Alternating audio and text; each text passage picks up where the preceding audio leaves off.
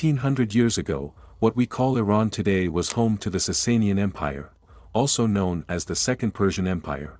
The Persian Empire began around 559 BCE, and this civilization adhered to Zoroastrianism, also known as the Parsi religion. By observing these ruins, one can estimate the advanced state of this civilization in architecture, arts, and science.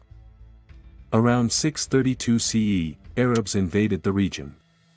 Everything was plundered, and by around 654 CE, the Persian territory was almost entirely under their control. This initiated the process of Islamization in this region.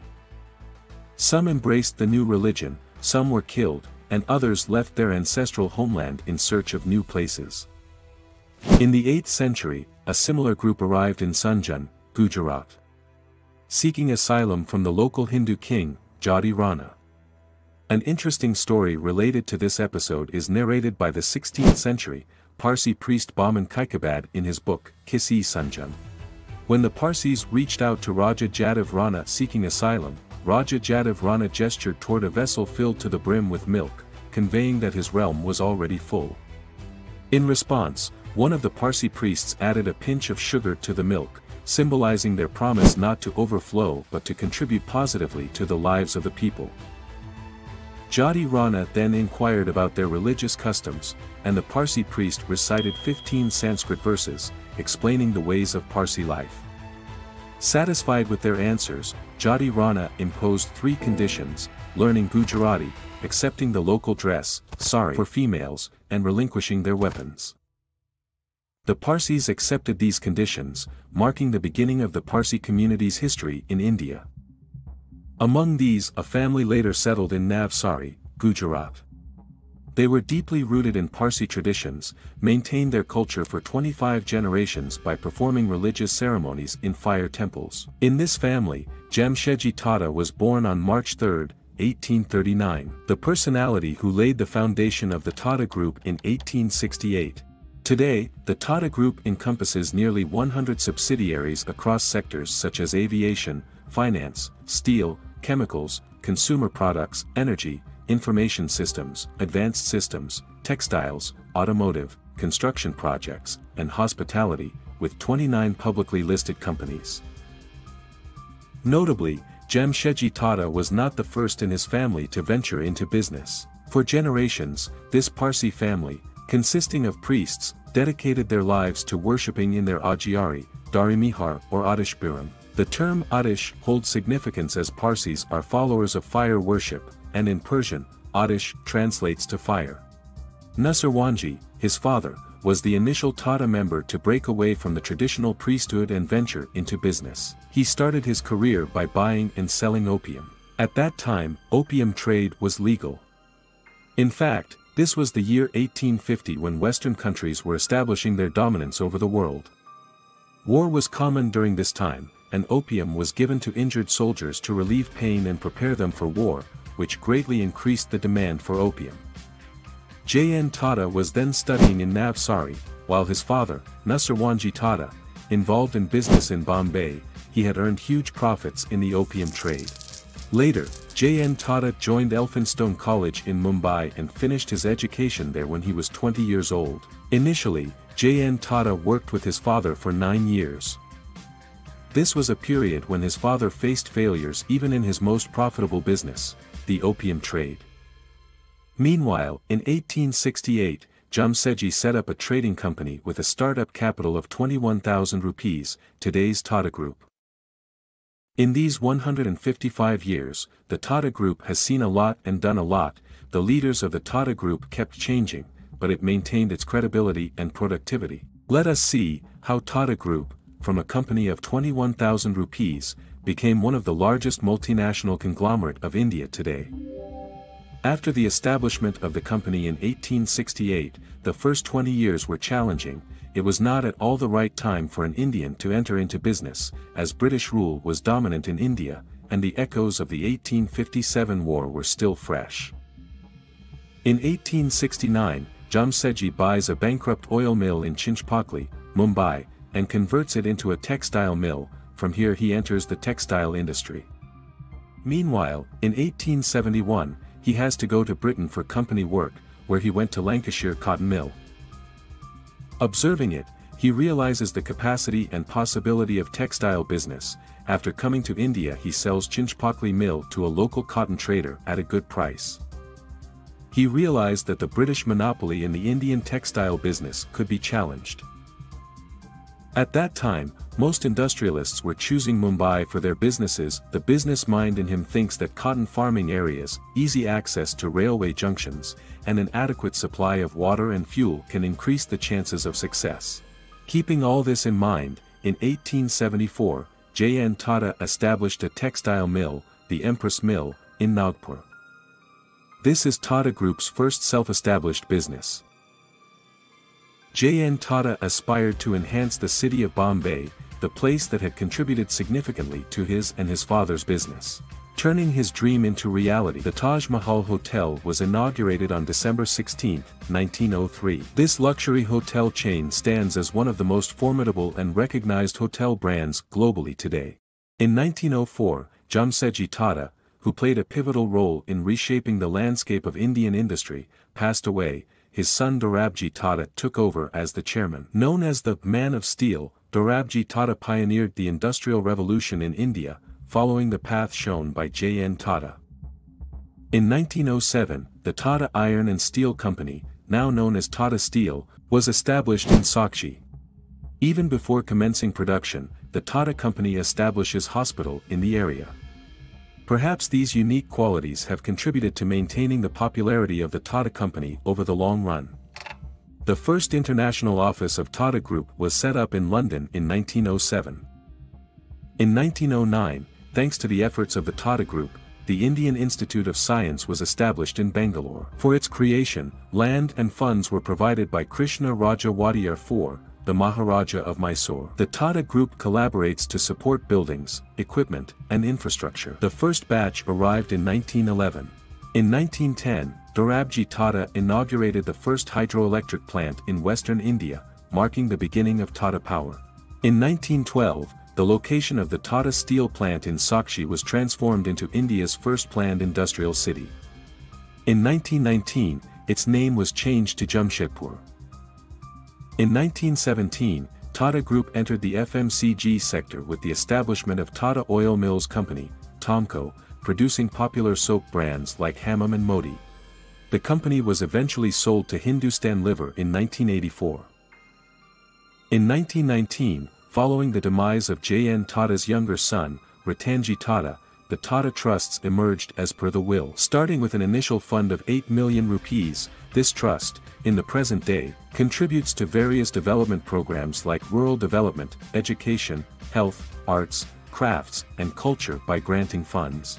In 1920, through the efforts of Dorabji Tata, India fielded its first Olympic team at the Antwerp Olympic Games.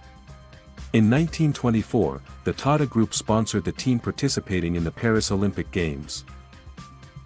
In the year 1932, India marks a significant leap in the field of aviation as JRD Tata pilots the first flight from Karachi to Mumbai. This event marks the birth of Tata Airlines, later renamed Air India. In 1932 itself, Sir Dorabji Tata donates his entire wealth, 10 million rupees at that time, in memory of his wife. He establishes the Lady Tata Memorial Trust and the Dorabji Tata Trust. Unfortunately, he passes away in the same year. In 1938, JRD Tata assumes the most influential role within the Tata Group. At the age of 34, he becomes the youngest chairman in the history of the Tata Group. In the year 1939, Tata Chemicals is born in the remote coastal area of Mithapur. In 1941, the Tata Memorial Hospital was established by the Sir Dorabji Tata Trust. This marks a significant effort in India for the treatment of cancer, ensuring that cancer treatment reaches all individuals. In 1945, as the Tata Group rapidly expanded its business endeavors, the Tata Engineering and Locomotive Company Limited was established. In 2003, its name was changed to Tata Motors. In 1945, JRD Tata and Homi Babha established the Tata Institute of Fundamental Research, marking a crucial advancement in the field of science for India. In 1947, India gained independence. After independence, in 1952, the Tata Group introduces India's first beauty and cosmetic brand, Lakme. In 1984, Lakme, along with Tata Oil Mills Company, is sold to Hindustan Unilever. In 1954, the Tata Group introduces the popular air conditioning brand Voltas. In the same year, Tata Engineering and Locomotive Company Limited collaborates with Germany's Daimler-Benz to venture into the commercial vehicle sector. Within 6 months, the first Tata Mercedes-Benz truck is manufactured. In 1962, the Tata Group ventured into the beverage industry with Tata Finlay, later transformed into Tata Tea and currently Tata Global Beverages. In 1968, the Tata Group celebrated its centenary. The same year witnessed the establishment of Tata Consultancy Services for Software Services, which has now become a global enterprise operating in 46 countries.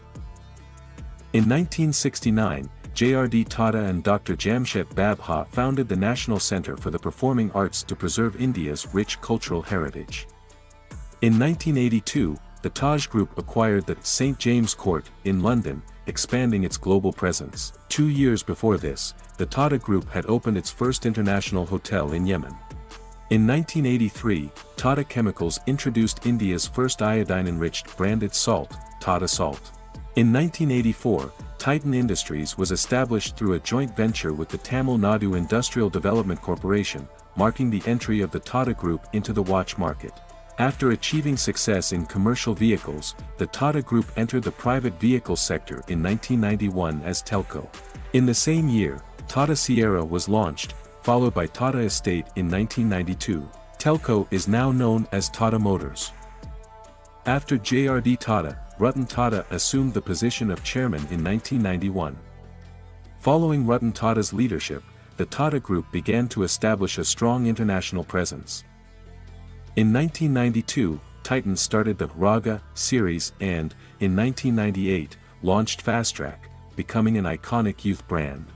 In 1994, the Tata Group entered the Indian jewellery market with the brand Tanishq.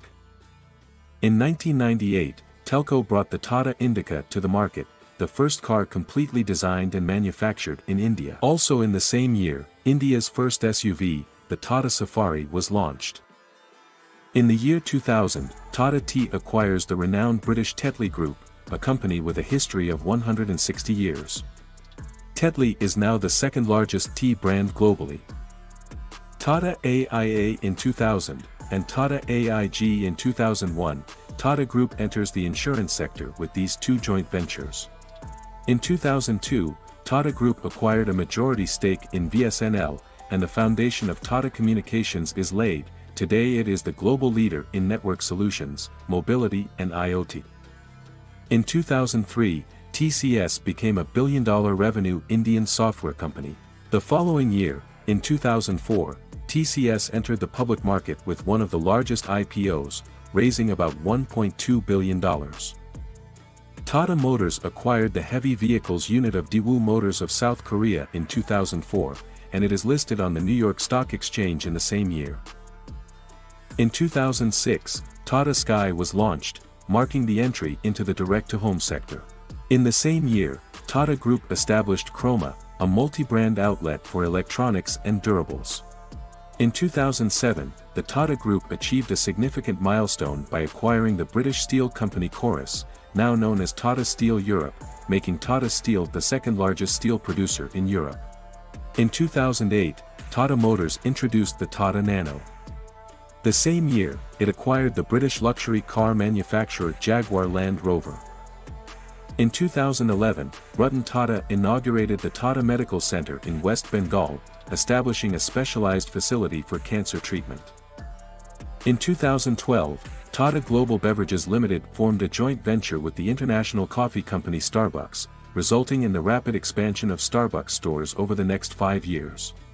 Tata Group launched Air Asia India in a joint venture with Air Asia Berhad in 2014, taking a new leap in the field of aviation.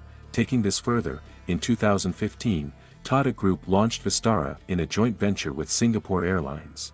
In the same year, Vistara makes a record of flying 1 million customers. In 2017, TCS and Cornell Tech joined forces to establish the Tata Innovation Center, focusing on advancing academic and industry research. In 2018, Tata Steel entered a joint venture with the German company ThyssenKrupp, providing a new direction for steel production in Europe. The same year, TCS became the first Indian IT company to achieve a market capitalization of $100 billion. In 2019, Tata Global Beverages and Tata Chemicals merged to form a new entity, Tata Consumer Products Limited. In 2019, Tata became the fastest-growing company among the top 25 companies in India. Tata Motors launches India's electric SUV, Nexon EV, in January 2020. In 2020, Tata Group provided a contribution of 1,500 rupees crore to fight against COVID-19. Tata Trust helps in meeting the immediate needs through equipment and hospitals. In 2021, Tata Digital Limited, wholly owned by Tata Sons, acquired a majority stake in e-commerce grocery giant BigBasket and online healthcare marketplace 1mg. Additionally, it invested in CureFit Healthcare. In 2021 itself, Tata Group and TCS collaborated with Bharti Airtel to create Made in India 5G network solutions. In the same year, Air India, which remained under the management of the government for 68 years, came back to the Tata Group on January 27, 2022, after Tata Sons won the bid in 2021. In 2022, Tata Group announces title sponsor for the 2022 and 23 Indian Premier League. In 2022, Tata Digital Limited launched its super app, Tata Neu. In November 2022, Tata Group combined its two airlines, Air India and Vistara, making it the largest international carrier and the second largest domestic carrier in India. Today, Tata Group operates in more than 100 countries, employing over 1 million people. Its combined market capitalization is more than $300 billion. The remarkable journey of the Tata Group is a testament to the vision and perseverance of its founder Jamsetjitata. Since its beginning in the 19th century, the conglomerate has carved its name in history with its business ventures, worker welfare work, and service works, which is why people love the Tata Group. In the 21st century, Tata Group is challenging global norms by dominating diverse industries. We hope the Tata Group will continue to shape industries, uplift communities, and inspire the generations to come. I hope you liked the video. Don't forget to share it with your friends and family, and subscribe to the channel. See you again next time, with a new interesting video. Till then, Tata.